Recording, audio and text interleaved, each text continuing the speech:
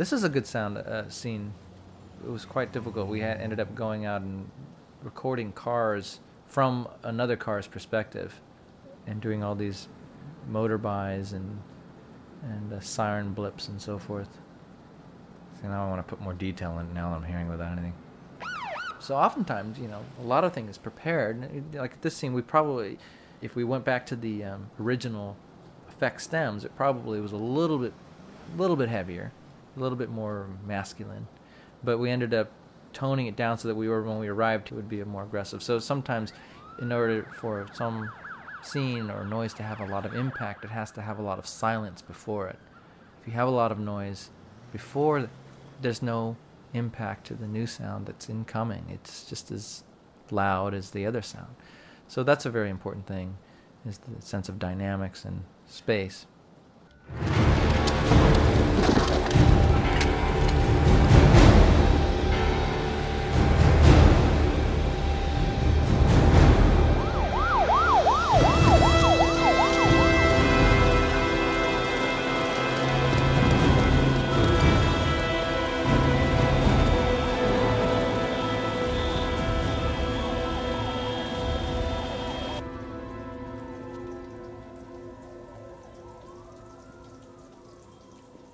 The music is so important there, and I think you don't really notice it once we get inside. It's, as an audience, you're so curious about what's going to happen next that your ears shut down in a way, and you're just simply watching what's happening, and you really don't notice.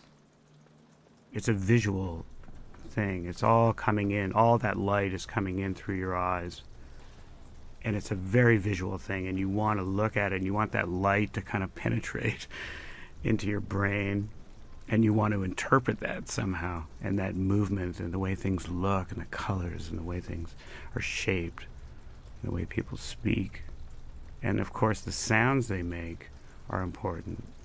But at an early stage in a film where you're just hearing the dialogue, the look and the feel of it are much more compositional in a way. You can read a script and you can intellectually feel something from it, from the dialogue and what they're saying and what the story is about and how it's being expressed and how the characters are interacting and how the film moves. You can, but I think until you see it in a projection, do you then feel something? You want to start to write music to it. Because music is a very abstract thing. Film, celluloid going through that projector with that light that light just shining on a screen. That's a little abstract too, if you think about it, right?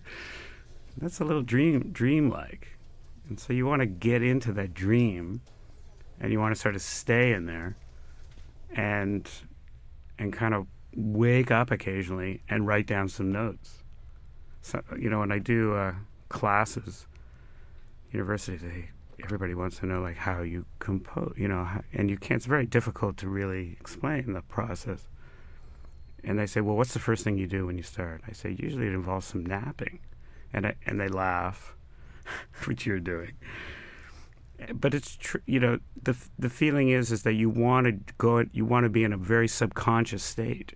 You want to dream about the film and express something musically, without any kind of interference to it, or you want to get like a sort of a direct relationship with what's on screen and what you feel about it. That's a very dreamlike kind of period. And then there'll be a lot of time after that to have interaction and discussion and other ideas and this, but I mean, you got to have that first very sort of private thing where you're expressing it on your own. What do you feel about it? You have to believe that you could close your eyes, think of the music, wake up, and write it down. All the dialogue is looped 100%. There's a real big problem with rain noise in the original production recording. No fault of Willie's. It was just a very difficult place to record. And so it ended up being all re-recorded, all the dialogue. And I think they did a really great job. There's one really nice sound where Gwyneth puts her hand down and you hear her ring hit the cup. And that was one of those things that actually happened in the production. And when, of course, we re-recorded all the dialogue, that sound is missing, and you really felt it missing. And it's amazing how just a little sound like that says, she's married and she loves her husband. All these little things, you don't think it really matters, but just that little sound is it's so precious.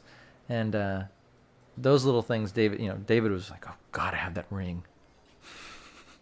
And I remember all this focus, like the cup and getting the cup, and then Margie, our Foley artist, is like, how does this sound? Clink. Do you have a different ring? How about, do you have anything more?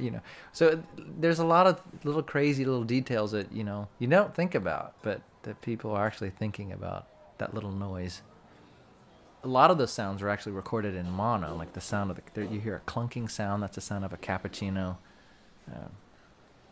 handle being banged and all the coffee grinds being banged out, and that was a mono signal, and little cups and saucers being put down, and the motorbike going by, and all the back, the trucks and things.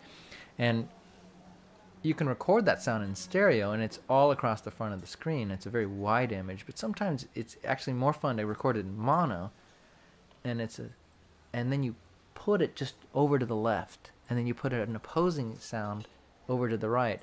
And if you were to really listen to it technically, it's not right. I mean, it's not correct.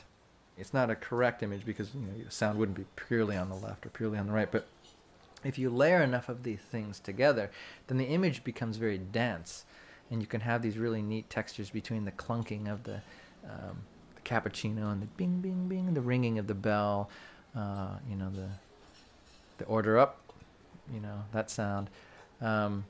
And those types of things are actually fun to play with, where you kind of you're taking the mono idea and then utilizing stereo in a very simple way, simple approach. And ultimately, it should be able to collapse down to mono and still work. In terms of perspective, I've always been taught that it's always important to record the sound that's attached to a particular scene at the appropriate distance by which the camera is framed from that object. When the phone is ringing, it might be happening in another room. You have to establish where that room is, and then its distance is always a constant, but our distance where we are jumping from camera shot to camera shot is getting either farther or closer or to the left or to the right. And so there's two basic things that are occurring. One is the actual distance by which the microphone is placed to the prop, in this case a phone, and the perspective of where our hero is, Mills, and where the phone is moving and finding it and hearing it the way that he's hearing it. And then secondly is the position of it in the speakers. In the theater now we have all these speakers.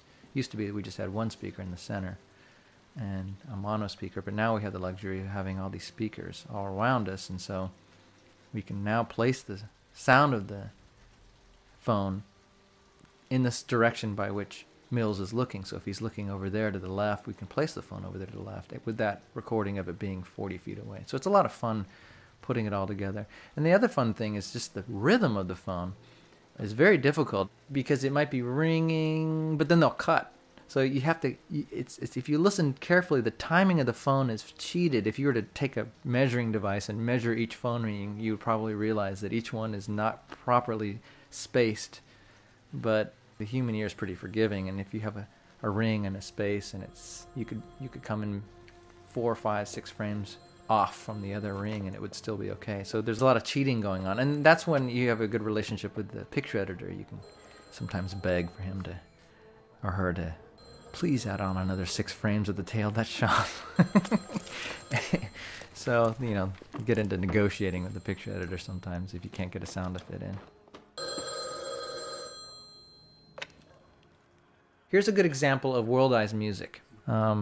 Steve Bodeker and I, my assistant at the time, wrote that music cue. It was this very throbbing, in fact we called it Throb, throbbing piece, and Steve played guitar, and we had a lot of big drums playing through it, big 808 kick drum, which you often hear driving down the road. It makes that that pulsating heartbeat type sound.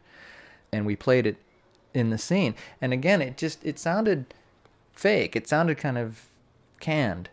And so we ended up going over to a friend of ours, Pete Scaturo's.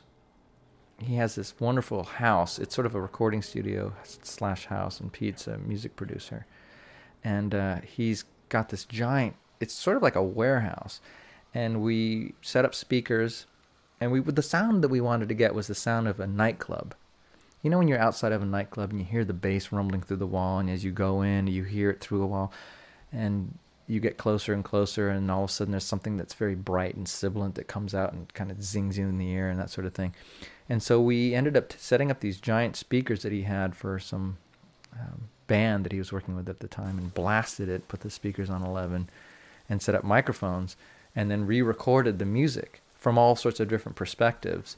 And then we laid all these we resynchronized all these music tracks together and brought them to the mix stage. And then we mixed the different elements in so that when Somerset's coming down the stairs, it's a little bassy, and then when they turn the corner, went to a different perspective recording, and then we went to a different perspective recording, and then finally when they go in the room, it's even brighter and that sort of thing. And if you listen really closely, you can hear these sort of...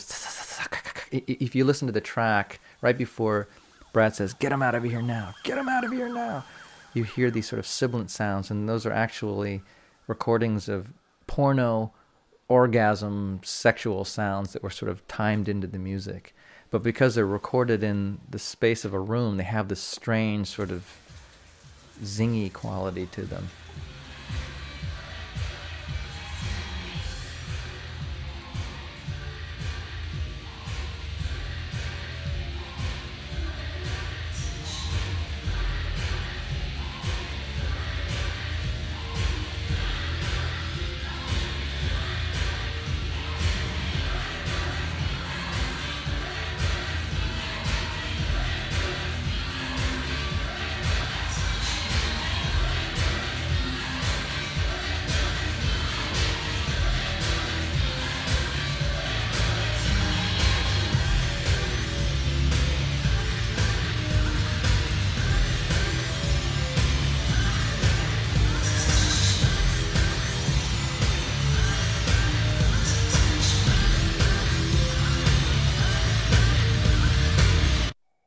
I went to music school at UCSC, and my teachers, I was studying electronic music at the time, and my professor, Gordon Muma, showed the class this piece by this composer named Alvin Lucier, and that was the inspiration to a lot of the technique. Alvin Lucier wrote this piece of music called "I'm Sitting in a Room." It's a poem, but it's almost a description of what it is that he's doing.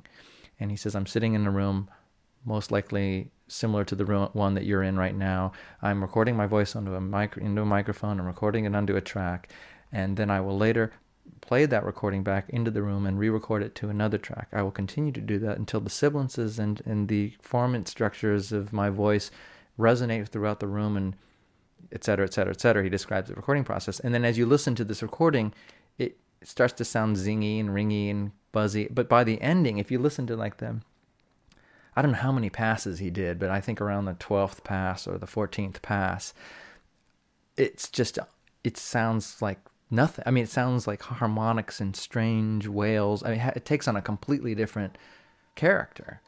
And so that was sort of the inspiration for me, was Alvin Lucier's recording technique, and that sort of the oppressive re-recording of something again and again, and that sort of copy of a copy sound. It was sort of the inspiration behind doing these crazy re-recordings.